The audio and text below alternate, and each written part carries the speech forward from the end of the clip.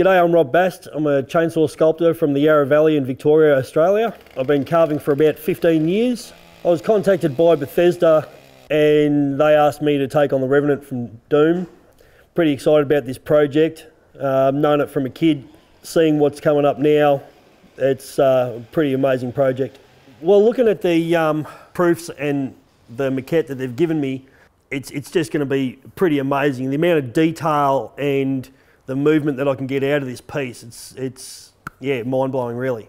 Starting from a massive chunk of cypress, I'll be taking this thing down. This being such an intricate sculpture, it's almost like a game of chess. You've got to think so many moves ahead. So in the game Doom, you have a massive arsenal of weapons, from shotguns to rocket launchers to chainsaws. I've got a pretty cracking arsenal as well, from the biggest steel saw that they make, the MS-880, down to the MS-A200 battery saw, and they're a wicked bit of kit.